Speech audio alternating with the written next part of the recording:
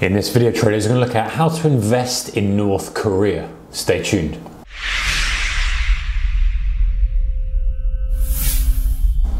Hey guys, warm welcome to you. Okay, so maybe the title's a little bit misleading because we can't directly invest in North Korea. Now, let's put to one side any ethical things, all this kind of whether it's a good investment or not. The idea is that generally people are thinking if North Korea kind of goes through a bit of a change and maybe kind of sees the light, it's not so aggressive with its nuclear ambitions and all this kind of stuff, and let's not get too political here, but it could be one of the fewer countries that has potential for massive growth.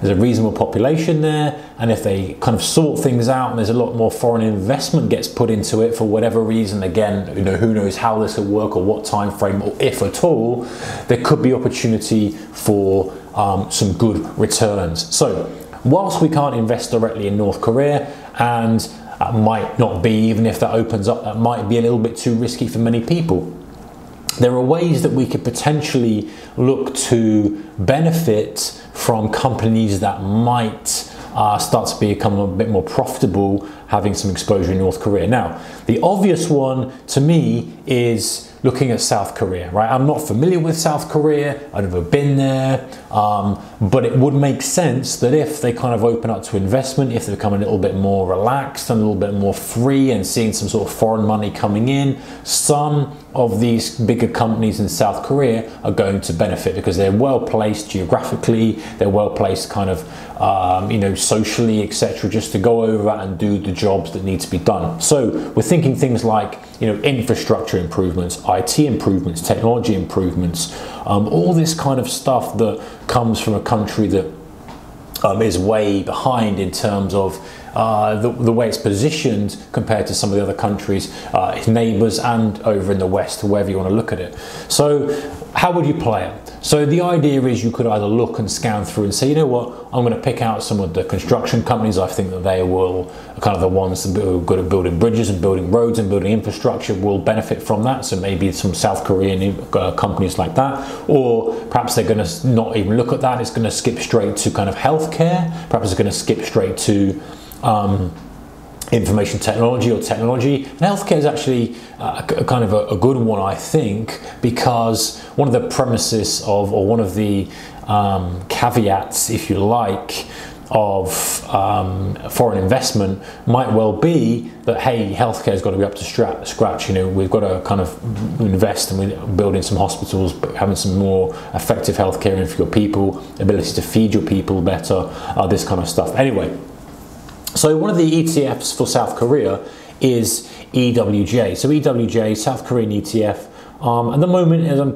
writing this, at 58 bucks, so it's down a little bit.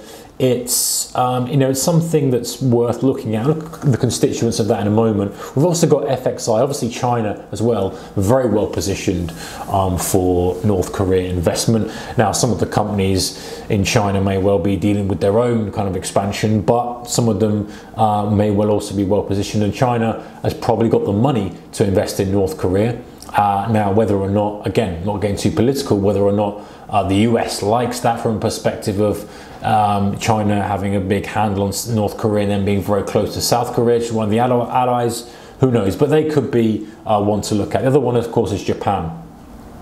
Japan are close enough, again, to be useful if needed. So let's look at some of the constituents here, guys, over, and I'll bring this into the window. I'm on the iShares, which is the Korean ETF, or the South Korean ETF, and I just want to scroll straight down to this constituents. Let's have a quick look at the premium, 0.81%. Anything else that's worth looking at? Which bring it in a little bit more. I'm more interested to see.